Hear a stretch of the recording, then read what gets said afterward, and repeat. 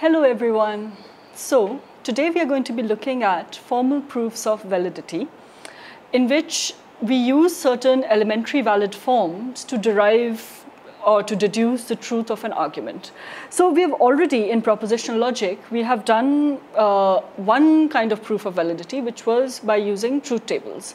Now the thing with truth tables was, as you realized, that with the number of component arguments that increase, which means the number of variables that increase, the complexity of the truth table that you'll have to draw will have to increase. I mean, truth tables are technically sort of capable of deriving the truth, but like for us humans who are not computers, it's just too tedious to do it, right? So when there are too many variables, it would be nicer to have a more efficient method of doing proofs. So in such cases, we use formal proofs of validity, in which there are a few different techniques that we can apply, but we'll first look at what are called direct proofs, in which we depend on certain elementary valid forms of argument. So we have covered things like modus ponens before and modus tollens before. We'll be doing that now as well in this lesson and in the next lesson maybe. What do these arguments sort of do? So it's like, remember in the beginning when we talked about argument from analogy. So think of these as little arguments, which are the kind of essence of an argument. So modus ponens, for example, if it rains, there'll be water on the road. It rains, there will be water on the road or something. If it is raining, sorry, right? So in an argument like that, now you can make an analogous argument in which you can replace, if it is raining, then there'll be water on the road. And you can replace if it is raining with, let's say, if the moon is shining, then the stars in the sky will be faint.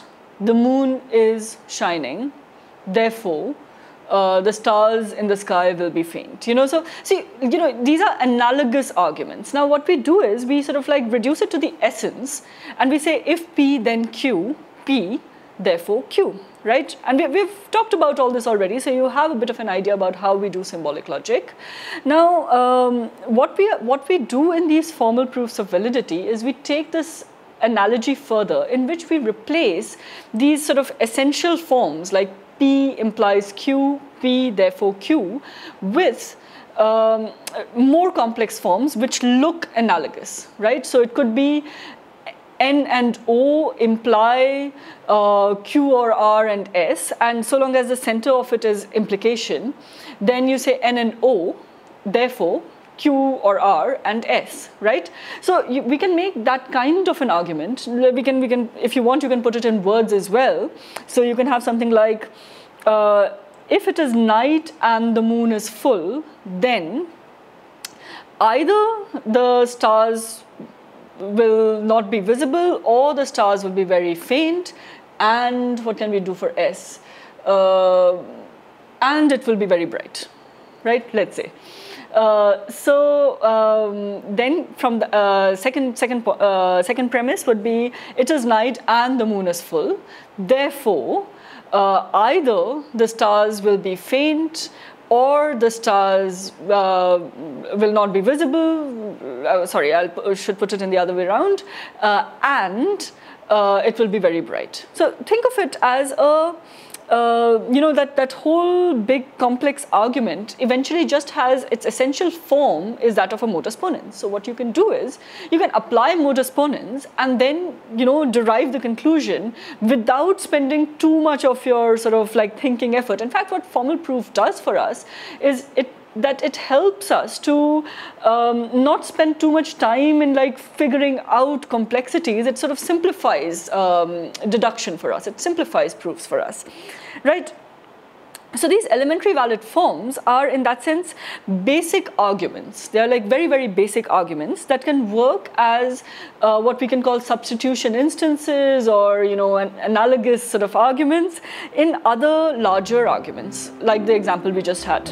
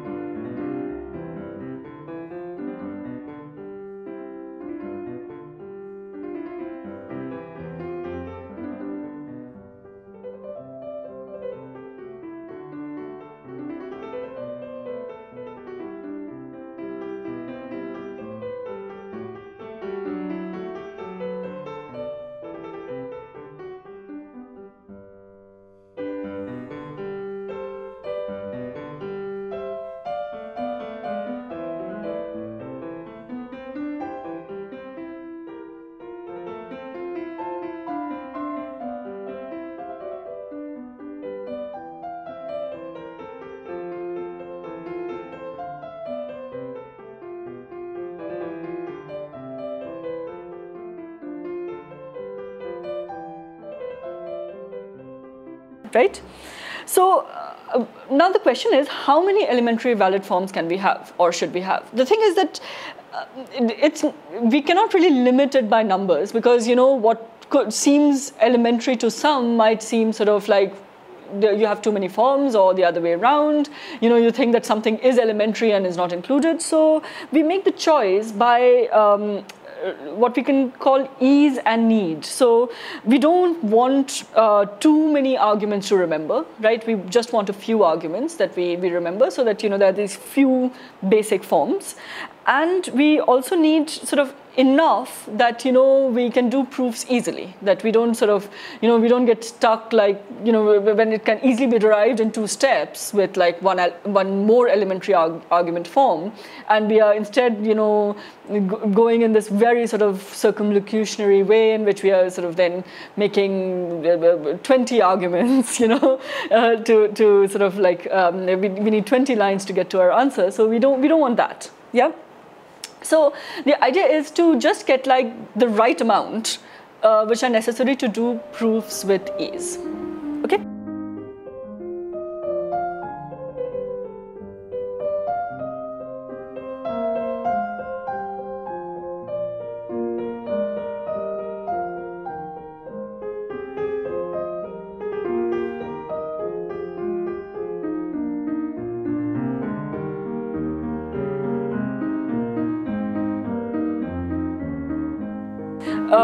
So what elementary valid forms do we have? We have already mentioned modus ponens. Now modus ponens comes from Latin, modus, mode, manner, and ponens comes from ponere, to put or to affirm. In this case, in which what you do is you have, okay, let's look at the form. So the first premise of the modus ponens would be a conditional statement like we just had. If it is raining, then there'll be water on the road. If the full moon is shining, then the stars will be faint, these kinds of arguments, which we usually put as P implies Q, and I'm using the arrow for implies because it's the easiest to to understand what's going on. It's sort of like intuitive. So P implies Q is the first premise. The second premise is the antecedent of the first premise, right? Which means that if our first premise was if it is raining, then there is water on the road, then the second premise would be it is raining. Yeah, that's the form of the modus ponens. So in our symbolic form, it will be P, right? The conclusion would be the consequent of the first premise, right? So this is an elementary valid form in modus ponens, which is a mode of affirming. So if you affirm the antecedent of a conditional premise, then you affirm the consequent of the conditional premise, right? So that's the form that a modus ponens takes. So if you have an argument like, if the sun is totally eclipsed, then the streets are dark, or the streets will be dark. The sun is totally eclipsed, so we can derive from that the streets are dark. Yeah? Now, what happens if we decide instead to affirm the consequent? Well, if you decide to affirm the consequent, what you will have is a fallacy. Okay? What kind of fallacy? Now, let's look at the same argument that we had. If I said, if the sun is totally eclipsed, then the streets are dark, which was P implies Q, right? Our P implies Q was if the sun is totally eclipsed, the streets are dark. You affirm Q. So you affirm that the streets are dark, yeah? And from that, you decide to derive P, which is that the sun is totally eclipsed. Does that argument make sense? I mean, think about it. Can that kind of an argument make sense at all? Not really. Why? Because the streets can be dark because it's night. The streets can be dark because there's a storm coming, right? So, the streets being dark are sort of not, what's it called? It's not enough, to claim that the reason for the sun. I mean that you can derive that the sun is totally eclipsed from the fact that the streets are dark. Let's put it that way. Yep. Another example, which was from what we discussed earlier as well in our book, was that the one of Napoleon, which is a fairly funny example. So if Napoleon was killed in a plane crash, if you remember that argument, then Napoleon is dead, right? Can we derive from the fact that Napoleon is dead that he was killed in a plane crash? You know, not really. Yeah. On the other hand, if Napoleon was killed in a plane crash, then Napoleon is dead. And Napoleon was killed in a plane crash, then yes, we can derive that Napoleon is dead.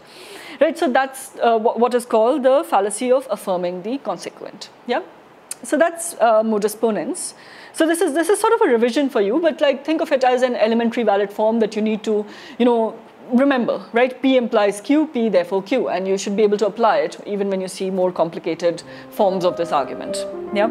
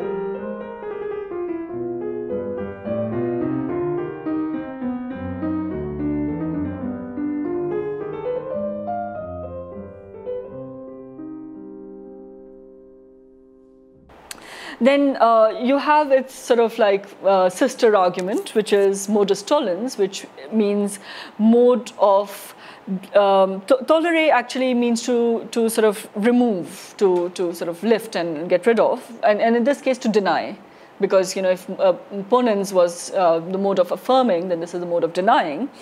And what form does it take? So the first premise is again a conditional proposition of the form P implies Q. The second premise, however, instead of being an affirmation of the antecedent in this case, would be a denial of the consequent, right? So the second premise would be not Q. So something like what was it? If it is raining, then there'll be water on the road. There is no water on the road, right? So that will be the second premise. And what can you conclude from that? What you can conclude from that is that the antecedent was also probably not true, right? So if you deny the consequent, you deny the antecedent in a conditional premise. That's the idea of a modus tollens. So the denial of the antecedent of the first premise would be So for example, if you look at the example of the sun being eclipsed, totally eclipsed. So if the sun is totally eclipsed, then the streets are dark. The streets are not dark. Well, then the sun is not totally eclipsed. Yeah. Again, is there a mistake that we can make with this? You know, what kind of a mistake can we make with this one? So let's say instead of denying the consequent, we deny the antecedent, right? So if we deny the antecedent, we could say something like, if the sun is totally eclipsed and the streets are dark, the sun is not totally eclipsed, right? Therefore, the streets are not dark. Well, you know, what about nights?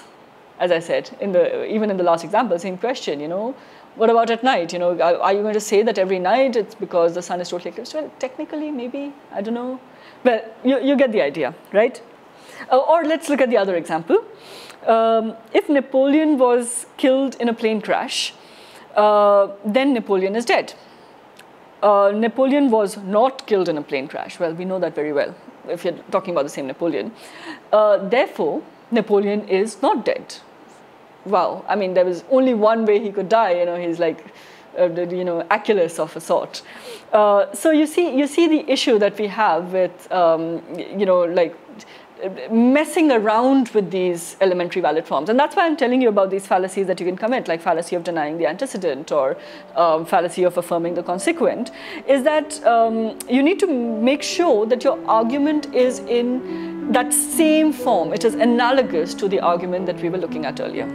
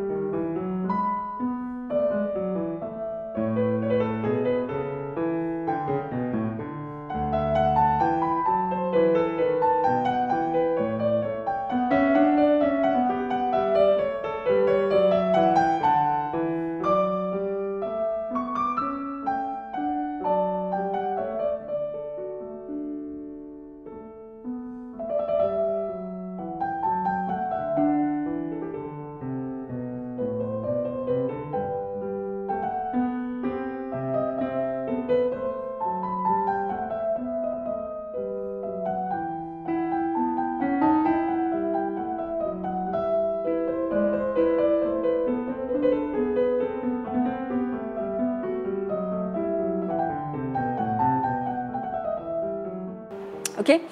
Now, another form that we have already seen and which you should know is the form of the hypothetical syllogism.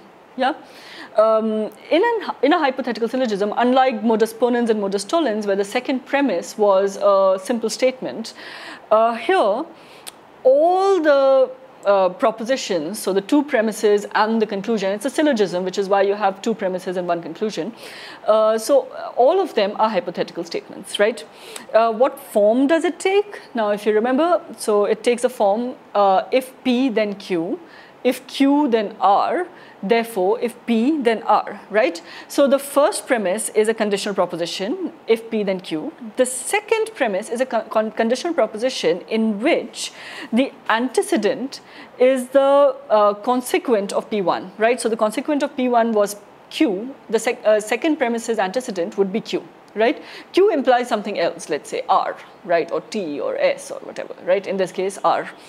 So the third premise then would be a conditional proposition again, whose antecedent is the antecedent of the first premise, i.e. P, and whose consequent would be consequent of the second premise, i.e.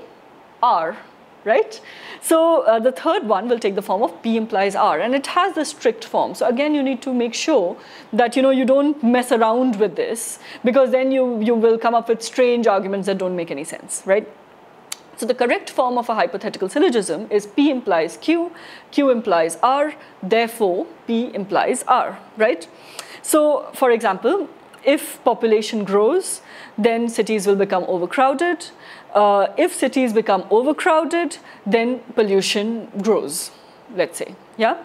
So what are our antecedents and consequence? So it's the conclusion will be the antecedent of the first one, which was population grows. So if population grows, and our consequent was a consequent of the second premise. So then what happens? Pollution grows, right? So you manage to connect these two arguments by sort of this. And this one you would probably recognize from Aristotelian logic, right? This is the middle term. If cities become overcrowded, it's a sort of a middle term. It's in fact it's like an AAA proposition, if you remember from Aristotelian logic, right? It's a Barbara. What kind of invalid forms can it take? Now we have done enough in Aristotelian logic. So if you remember AAA2, AAA3, all these were like invalid forms. So I mean let's sort of look at one example. So our Napoleon example again. Whenever they're not linked in the way, so if if any of the fallacies are committed, so the middle term is undistributed, etc., etc. So if we have if Napoleon was a man, then Napoleon was a human being. If Napoleon was a woman, then Napoleon was a human being, right? So P implies Q, R implies Q. Right, and what you do then is, like, you don't have a middle term. You say if Napoleon was a man, then Napoleon was a woman. P implies R. So that argument sort of doesn't really work. Yeah, there's something fishy about it, right? So P implies Q, R implies Q, therefore P implies R. Not really. I mean, if you want to think of it technically, what is happening is a middle term, Q, which is Napoleon was a human being, is undistributed, and which means that you're looking at two different parts which may not be connected, which in this case, in Napoleon's case, but probably not, we don't know.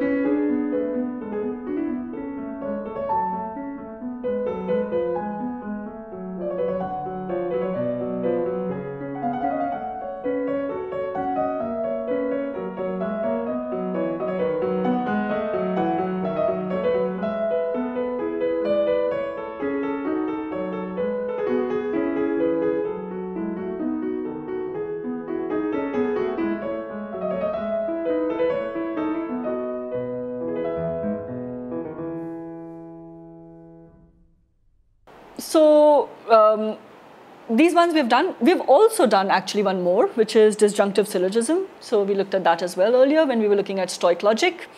So what happens in disjunctive syllogisms? So in disjunctive syllogisms, the first premise is a disjunctive proposition. So something of the form of P or Q, right? So either the stars are faint or the stars are not visible, right? Our previous argument, disjunctive proposition. The second premise has to be a denial of the first disjunct, right? So it would be not P. So maybe let's skip that star argument. So let's say our disjunctive proposition was, I'm either hungry or I am thirsty, right? So either hungry or thirsty. I am not hungry, right? So what can I conclude from that? I can conclude that then I'm thirsty, right? So the idea is that both of the disjuncts can be true, right? But both cannot be false. That's the idea of a disjunctive syllogism, which means that it's a weak disjunct that we are assuming. So I'll talk a bit more about it. But let's look at another example. So let's say somebody messed up like some accounts in an office, right? And they were brought to their boss, and they were told that, they were told that, like, look, this guy has messed up the accounts, and it's because he was either incompetent or lazy, right? Now the boss knows very well that this guy was like super sort of clever, right? So therefore he says, oh, he was not incompetent, right? Therefore, we know that he messed it up because he was lazy, right? Now, but he could have been both. Yeah, he could have been both incompetent and lazy when we say he's either incompetent or lazy. So we need to sort of, keep that in mind. And what difference does that make? So the difference that it does make is that you can have an invalid disjunctive syllogism of a sort. I don't think we have, I can't recall the technical name for that fallacy. But the invalid disjunctive syllogism is when you affirm one of the disjuncts and conclude that the other one is false, right? So if I say he was either incompetent or lazy, and I say he was incompetent, that's what the boss says, and therefore he was not lazy, I mean, can we conclude that he was incompetent and therefore, he must have worked very, very hard and that's why I didn't get anything wrong? Well, not quite, right? Not quite. Why? Because he could be both, as I just said. Yeah. Now, what happens when we have actually something like a strong disjunct, right? So we have some kind of a statement that says he was either in Delhi or in Bhopal, right? Now, assuming that he could not have been in both places, which is pretty sort of natural to assume, then only one disjunct must be true, which means that if I say he is in Delhi, I should be able to conclude that he is not in Bhopal. Yeah. Well, actually, what happens here is that what we are basically saying here is that not that he is either in Delhi or in Bhopal, but we are saying that it is not the case that he is in both Delhi and Bhopal, right? And if you remember, we have done De Morgan's when we did logical equivalence statements, and we'll do it again later on. So he was both in Delhi and Bhopal. He was not in both Delhi and Bhopal. Can then be sort of resolved or written as he was either not in Delhi or not in Bhopal, right?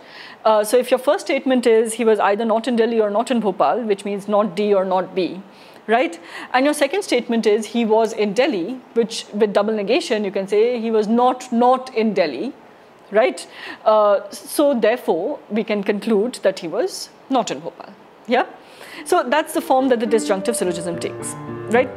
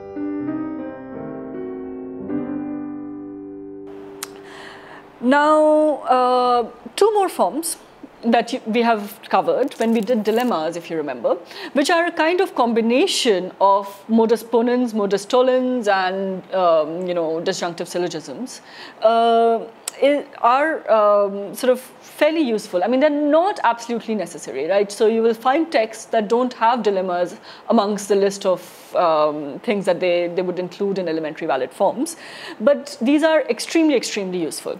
So, for example, a constructive dilemma will have a conjunct of two hypothetical propositions, right? So, for example, one could be P implies Q. If it is raining, then there'll be water on the road. And the second, I mean, I'm not coming up with a very intelligent argument out here, but that's fine. And the second would be if the moon is full, then the stars will be faint, right?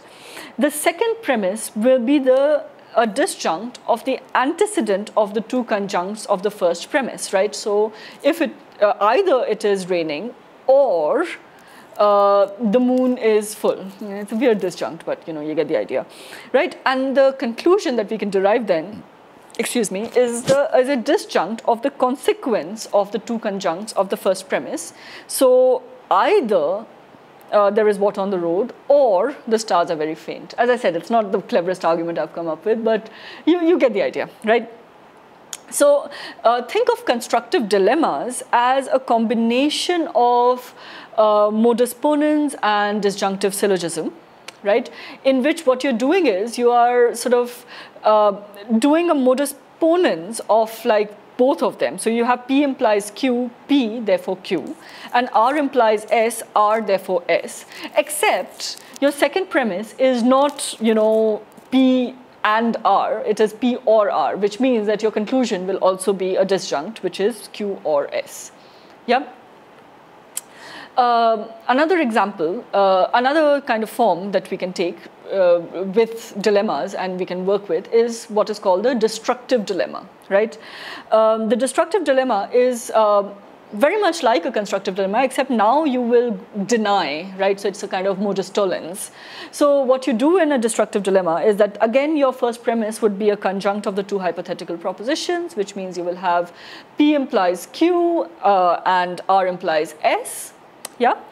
Your second premise will be a disjunct of the denials of the consequence of the two conjuncts of the first premise, right? Sorry, it was too complicated how I said it, but think of it this way. So P implies Q, so first disjunct would be the denial of its consequent, not Q.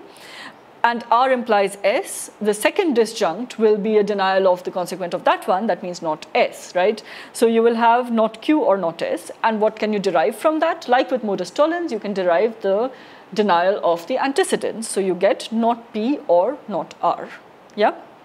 So you will get P implies Q and R implies S, not Q or not S, therefore not P or not R. And I can try and remember, I might be a bit rubbish at this, but the argument that we had from like the argument of the Spartan mother and the child who wants to go into politics. Was it Spartan mother, Athenian mother? Anyway, Athenian or Spartan mother, in which she says that if you speak the truth, then the men will hate you. And if you speak lies, then gods will hate you. You will either speak the truth or you will speak lies, and therefore either the men will hate you or the gods will hate you, right? And then you have the denial of these, which is how he puts it. So if I speak the truth, then the men will, yeah, what was it? No, this doesn't work with a destructive dilemma. But yeah, it's a good sort of anecdote for a dilemma, for you to remember what a dilemma is. So he sort of, he rebuts it with the horns, like with another dilemma, which was, if I speak the truth, then the gods will love me. If I speak lies, then, men will love me. So I will either speak the truth or the lies, so either gods will love me or men will love me. So this is the sort of dilemma form. Can we make a destructive dilemma out of it? So Yeah, I mean, like, it doesn't make sense, but you could say, the second premise could be either the gods will not love me or hate me. He could have replied to the earlier one, right? Or the men will not hate me, and therefore either I will not speak the truth or I will not speak lies. I mean, it wouldn't be the cleverest argument to make, but you get the idea. Yeah.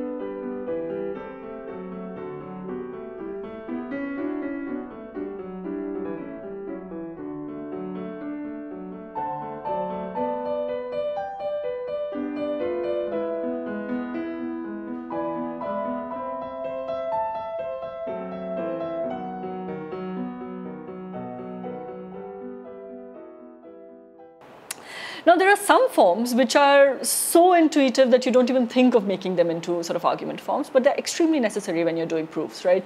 So you get stuck with, let's say, you don't remember dilemmas, or maybe you don't have the option of dilemmas, right? But you have a statement of this sort with two conjunct sort of the two conjuncts together. It's a compound statement. So you have something like, if I speak the truth, then the gods will love me, and if I speak lies, then humans would love me. So what do you do with that? You want to do a modus tollens, and your second premise is actually, let's say I speak the truth, right? Now what you want to do is you want to derive that the gods will love me. How would you do that? So how would you do that is basically you need some kind of an argument to derive that from the first part, yeah? And it's fairly simple. In fact, it's called simplification. So what you do in simplification is that if you have P and Q, from that you can derive P. Don't derive Q because for that you would need to commute first, and we'll get to commutation later on, right? So you can derive P. So that would help you, immensely sometimes, right? So that's simplification. Now, what if you have the opposite problem, right? You want to do a constructive dilemma, right? But your premises are in two different places. So the two parts, the two conjuncts are in two different places. So one conjunct, if I speak the truth, then gods will love me, is somewhere else. And if I speak lies, then humans would love me, is somewhere else, right? So these two statements, you want to put them together. So what you do is you do a conjunction. A conjunction is, again, as simple as it sounds, in which you have P, you have Q, and therefore you can go to P and Q. And please remember, it's called conjunction, not addition, because addition is something else, right?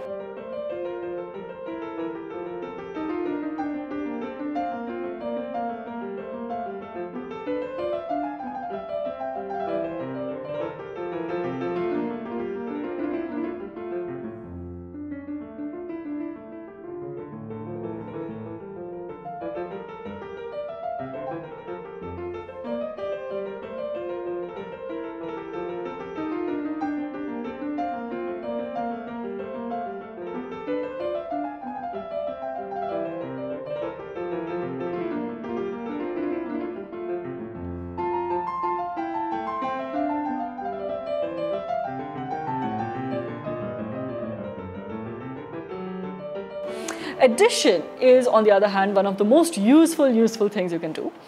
Because if you remember, our disjunct, when we talked about a disjunctive proposition, it was a weak disjunct, which means that any one of them had to be true, you know. So only one of the two disjuncts needs to be true. So if you have anything, any kind of proposition which you have affirmed, and in a proof, you know, all the premises that you put in there, you sort of affirm, you know, that's why you have put those premises in there. So to that, you can, with a disjunction, add anything. It could be true or false, or you don't know the truth of it, you know, and the disjunct will be true. Why? Because the disjunct needs only one premise to be true, right? So which means that if you have a P, from that you can conclude P or Q, right? So if I say it is raining, I have affirmed that it is raining, right? So to that I can add it is raining, or the mangoes are getting ripe, or the moon is, you know, a planet. I don't know. you could come up with any kind of mixture of truths or lies, complicated statements, anything, and you can add it, right? It's extremely useful, and you'll find out, you know, it's extremely useful, right? So you know, like, okay, like the example that I'm putting forward. So if you have, this is an apple, let's say, right, that you have affirmed, you can say this is an apple, or this is a ball, or this is not a ball, right? So you can also sort of affirm the denial of the other disjunct, which is fine, because, you know, like, it's all in disjunct, so we don't really care. So you can say this is an apple, or this is a ball, this is an apple, or this is not a ball. In fact, you can even have a contradictory statement on the other side. So you can have this is an apple, or this is a ball and this is not a ball, right? But it's separated by a disjunction. So even though that other statement is always false, your disjunct will be true, right? Which means that you can affirm it. So it is an apple, or I am happy today. This is an apple, or the moon is made of blue cheese. Yeah. So you can come up with absolutely anything you want on the other side of the disjunct, right? Just be careful that one of the disjuncts needs to be affirmed and true beforehand.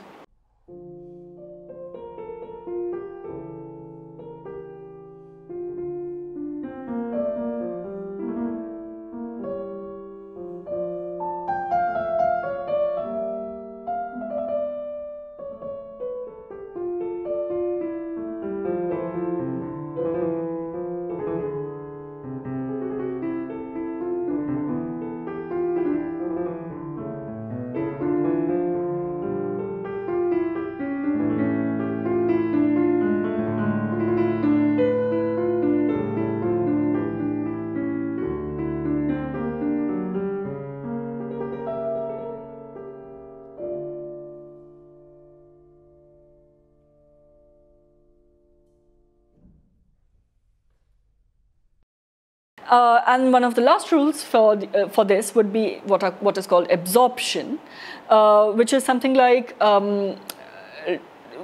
it's something very useful for carrying a P across the implicative sign in the consequent, right? So if I say if the moon is full today, then the stars will be faint, right? Therefore, I can say if the moon is full today, then both the moon is full today and the stars can be faint, right? You think that it's like, I mean, just so tautologous, why do you even need this argument? Well, it's actually very, very useful, because sometimes you want it on the other side, right? Let's say, you know, your the denial that you had was it is not the case that the moon is full and the stars are faint, right? And they're in a bracket, so you do De Morgans and you do all kinds of things, right? Now the thing is that, you know, like, if you want to find that somewhere, you know, with P implies Q, and that's your only other premise that you have, you can actually carry over that P to the other side, and you get P implies P and Q. So this one is called absorption, right?